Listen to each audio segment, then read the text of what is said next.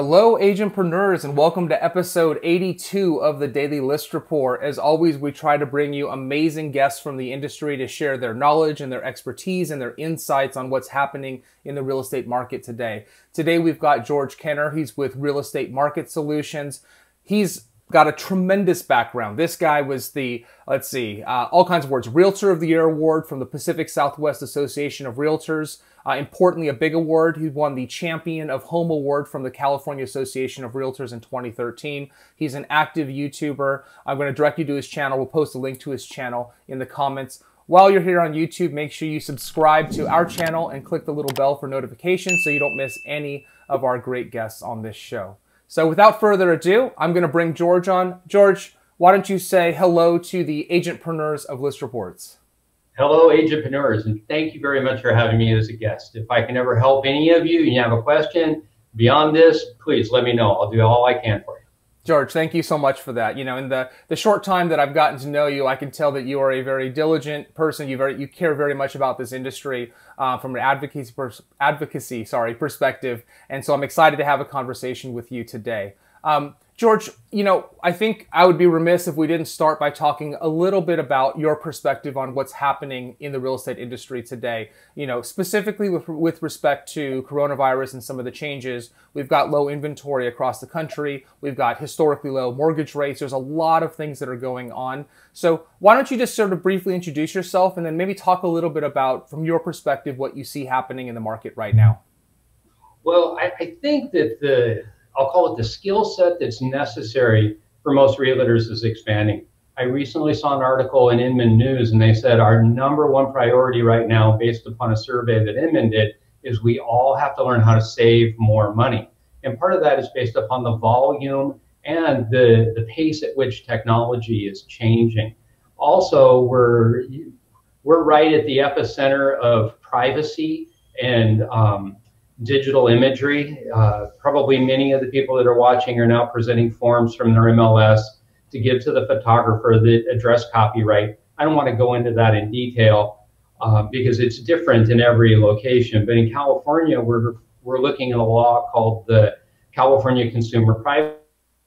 Basically, in my attorney, says that if you have a house, even the buyer has rights afterwards to deletion of that information. So the brokerage that I work with, we're demanding our copyright. So because traditionally in copyright, according to our attorneys, we have the right to destroy the data. Mm-hmm. So that's a very important step to us. Is we had discussed briefly in I'll call it our pre-discussion, that there's a whole industry of people out there that want to take our commission after we've earned it. They're called real estate attorneys. And if someone feels wrong, they're going to go to one. And I don't want to, from the point of risk management, create any problems for anyone involved. If you've earned the commission, you need to be able to keep that commission and not have to defend it. And CCPA and digital privacy is something that, at least at the upper ends of brokerage, are being considered. It hasn't really filtered down to agents as much, but it is there in a consideration. Yeah, interesting.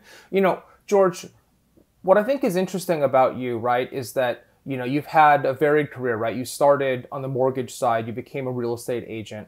I'm curious for you to share a little bit about your career, that transition, and frankly, your adoption of technology. There's, you know, when our viewers are hearing right now this idea of rights around photographs and someone's ability to be able to take those down, you know, it's very nuanced, it's very in the weeds, and it's important, it's critical, right? And I think a lot of agents struggle to stay on top of all of the stuff that's happening. There's all these trends and laws, and there's just so much going on. So how did you get to where you are, George, in your career and caring so much about all of these different facets of the business?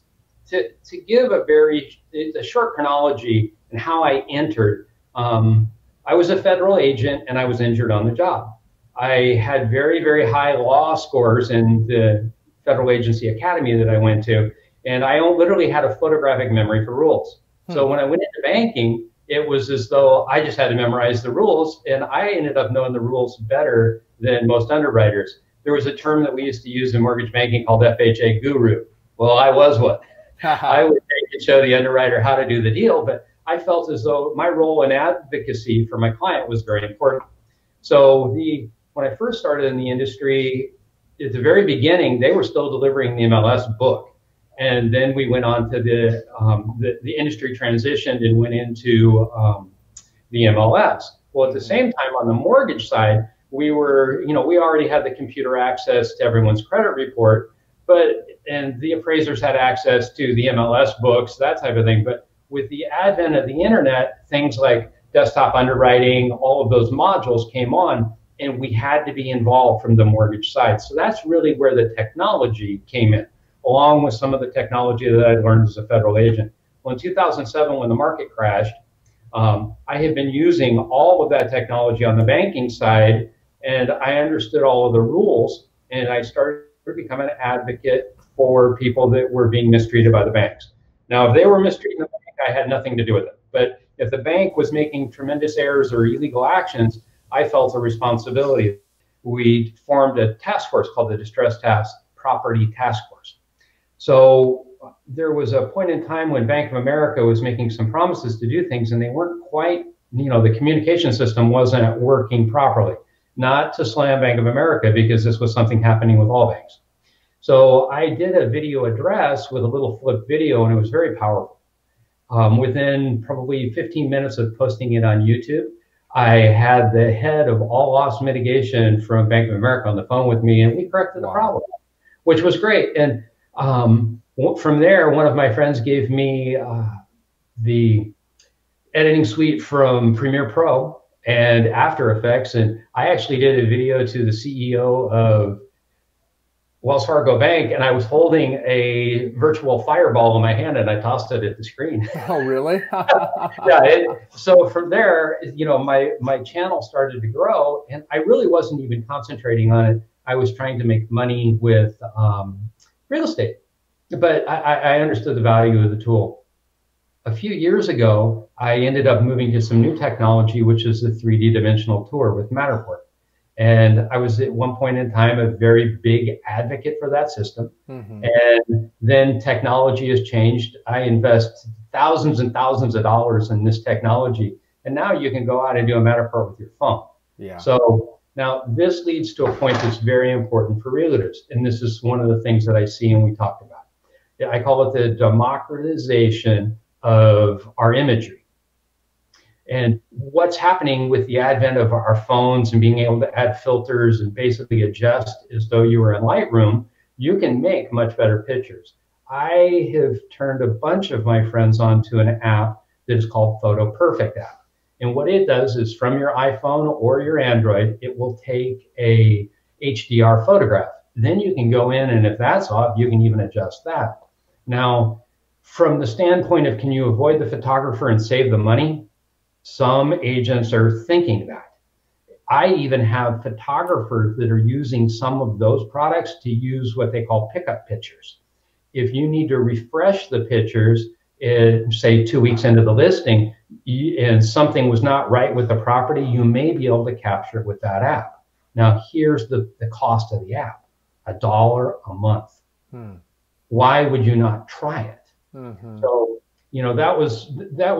that's just one of the things that is happening. There is a new camera on the market and system that is the Insta360R, which will make a 360-degree camera. I was working with one of my friends, the same guy that owns Photo Perfect app, and we figured out a way to block the view of the person that is taking the video, because many of your viewers out there right now are thinking that they're not attractive enough to be on YouTube or to be photographed. Let me tell you, I'm ugly. If I can do it, you can do it. It's not a problem. But we figured out a way to block that, and he's actually in the process of patenting.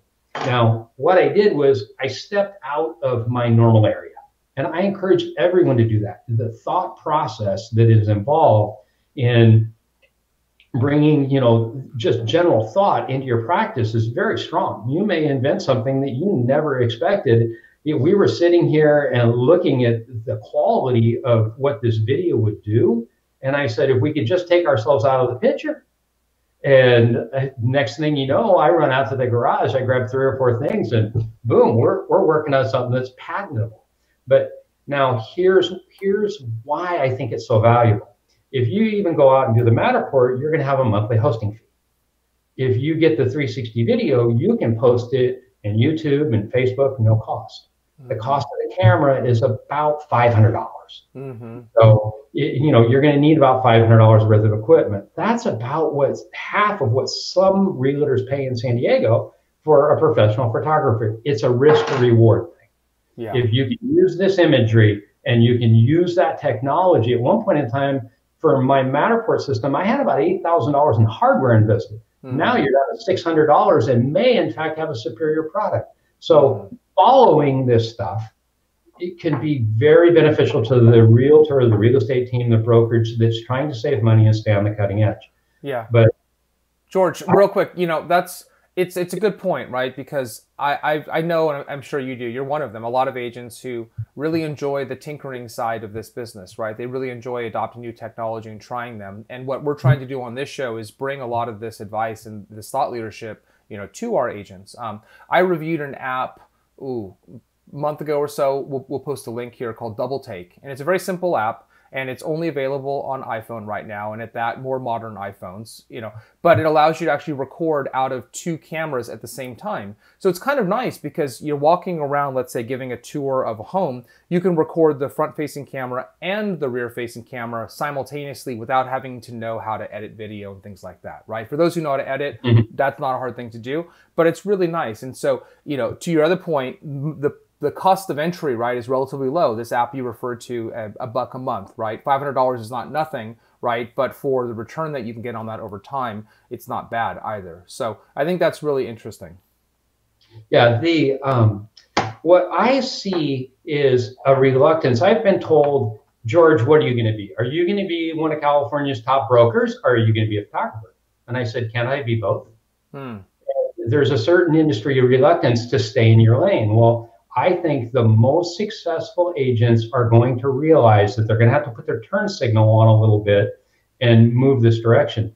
One of the other products that I use is called Studio HQ, and I can send you the app. I can send you the link for this.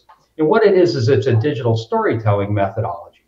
It'll allow them to put in just those portions of the property that you'd like to have, and you can email it, you can text it, you can post it in social media, and it'll give an entirely greater system.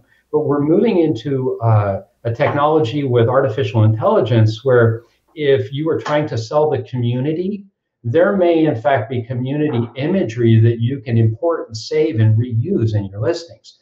And at one point in time in my life, I was involved in the car industry. And what we used to want to do with our advertising is get them to the dealership where they could buy. I don't really want to produce an entire digital replica twin of the property. I want to bring the people to the property where I believe the decision is made. For as many homes and as many transactions as I've been involved with, what I would say is generally, and you could ask your clients, think of it yourself, when did you make the decision to buy the house? Generally, if you're purchasing with a partner or spouse, you talk to the agent. There's always this, I'll call it guarded relationship where they do not enter into the decision-making process. Right. And you talk to your agent, you may love your agent, it may be your brother, but as soon as you're out of the earshot of the agent, you say, I like it or I don't, and the pursuit starts. But it's at the house.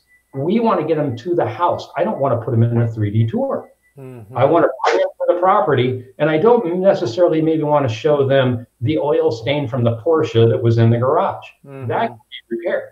But if the person gets a negative impression and you show everything in its entirety, you could do that. And I feel we have a duty to our client to show the property in its best light to bring people to the house. So that's just part of my philosophy. And interesting.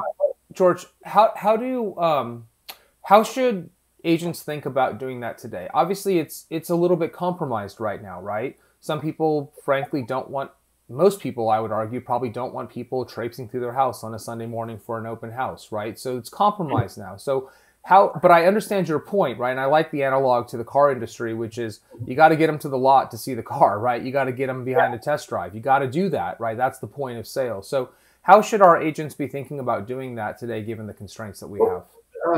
I'll go back historically with me and my own money, because I think that'll help most of the viewers. When I bought the Matterport system, shortly afterwards, I learned of the Ryko 360 camera. And I thought if I were an agent, what I would do is I would go out and buy the Ryko and say, I can do the same thing. I can give you that dimensional perspective.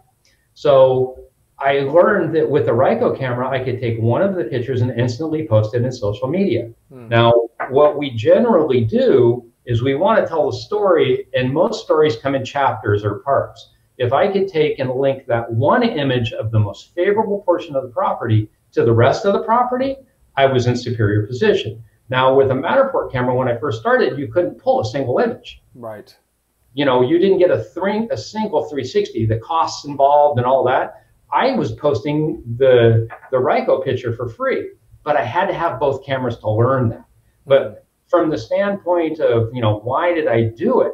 I love the technology. I got to admit, I'm a little bit of a photo geek. Yeah. But I was looking for even an additional way to help the people that I would either sell the Matterport service to, or for another agent, if I did that for them. There's other industries that Matterport is used in.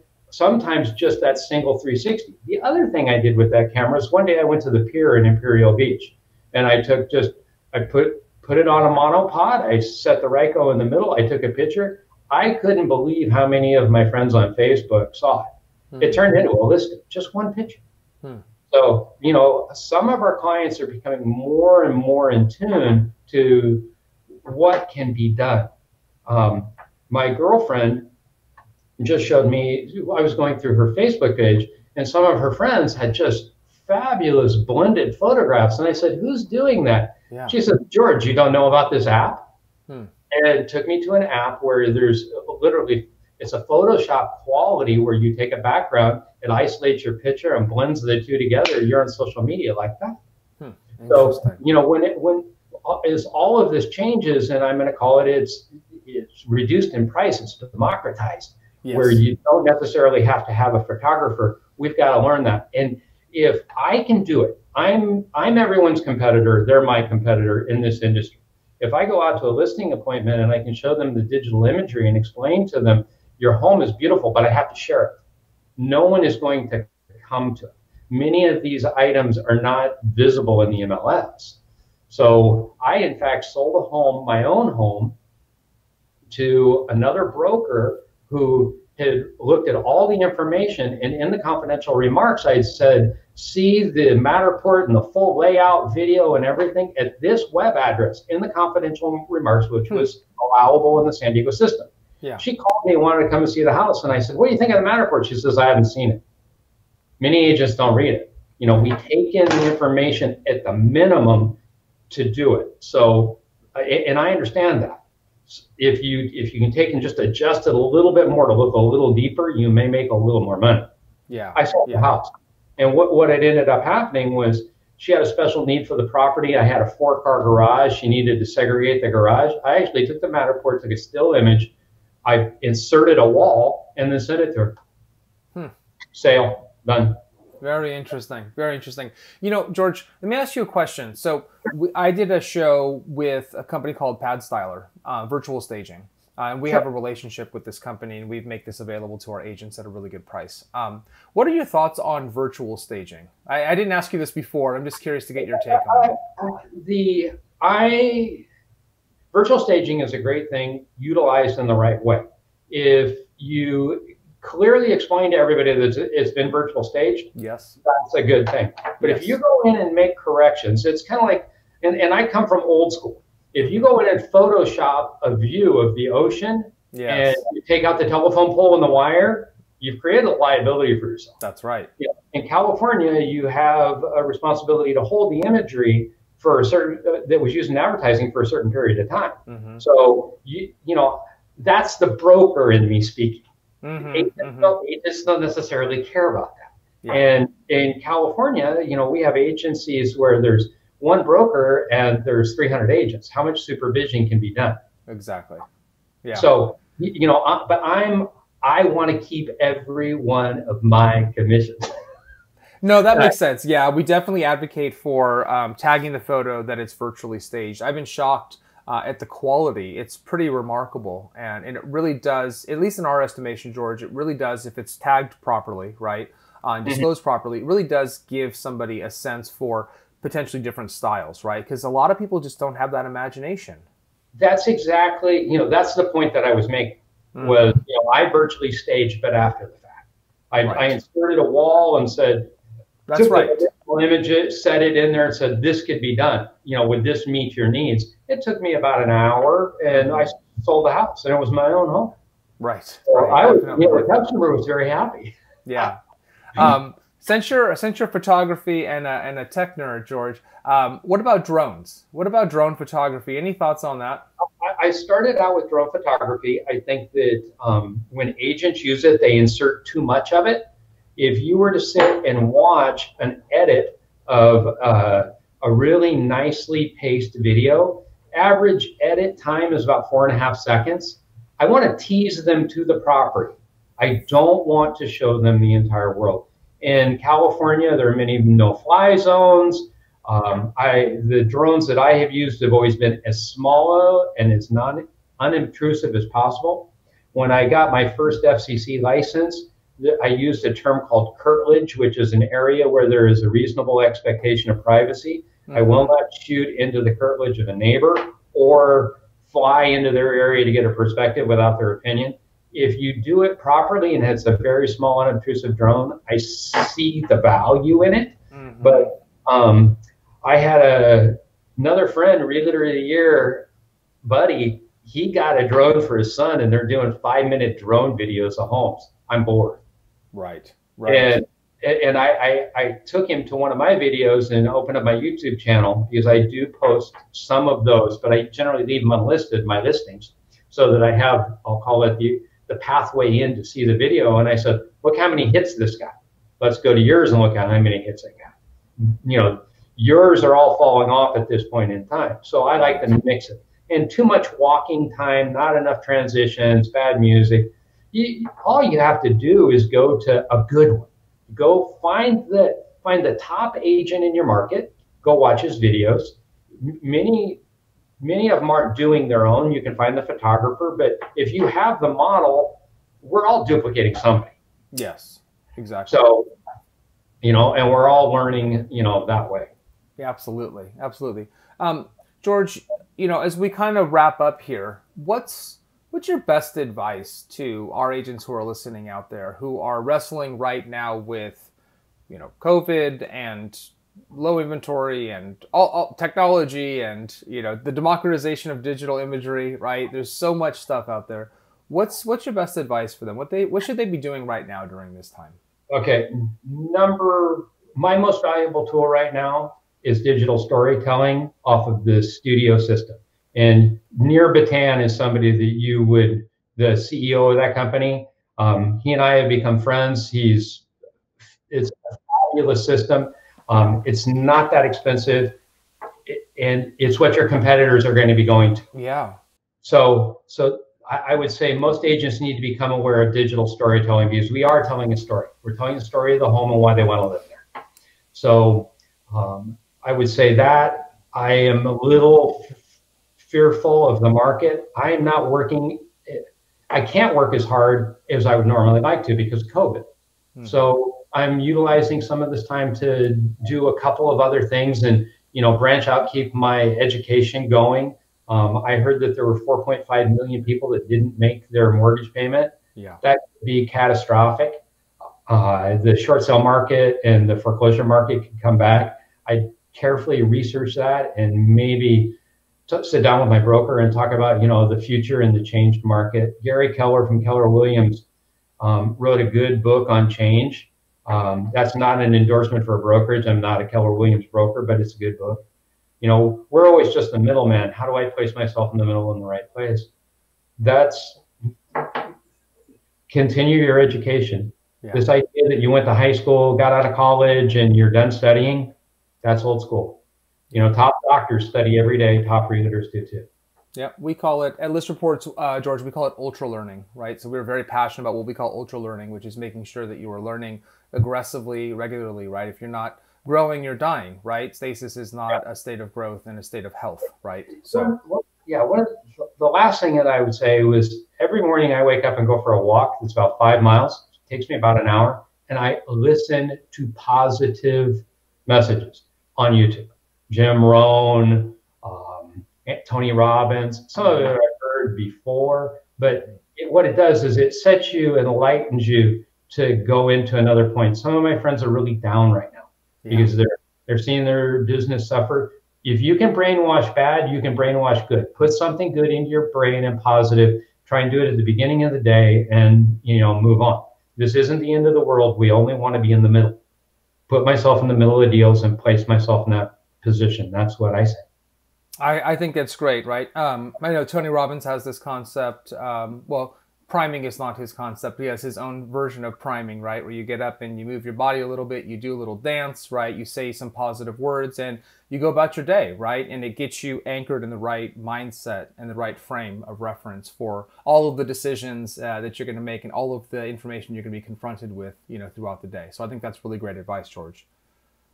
George, thank you so much for joining today. I can't tell you how much I appreciate you taking the time to do this and sharing your knowledge and your expertise and your wisdom. I know it's going to be inspiring for a lot of our agents to, get up, start the day right, find the right tools, experiment with things. Again, all of this stuff has been democratized, right? It's readily available and accessible, and most of it doesn't cost much money at all. If you can't get a hold of Nir Batan from Studio, because I know he's busy, let me know. I'll hook you up. I will.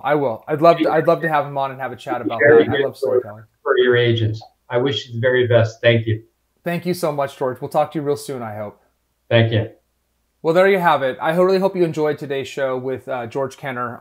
Again, this is his YouTube channel. Please make sure you subscribe. Check out his videos. Check out some of the best processes, best practices that he's putting forward there, and follow him for more really great information. And of course, while you're there, make sure you subscribe to our channel. Click the little bell to be notified of our new videos. I hope you enjoyed today's show. I think there was a lot of good information there. There's a lot going on in the world right now, a lot going on in this industry, all the way down to the democratization of digital imagery and photographs and what that means. And hopefully what you're finding is that as we bring these great guests on, that they're able to shortcut for you a little bit of the thinking around that. That doesn't absolve you from your own responsibility of thinking and deep thought. That is critical, but these are inputs for you to then take the time to process it. And I can't underscore how important this is, right? This is something that we talk a lot about at ListReports, is you have to take time to be deeply thoughtful about the things that you can do. You can take all of these inputs, but you have to process them in your own way, and you have to make your own decisions about them. And hopefully there was some great information today to help you do exactly that. So until tomorrow, be safe, be healthy, be happy, and we'll see you soon. Bye.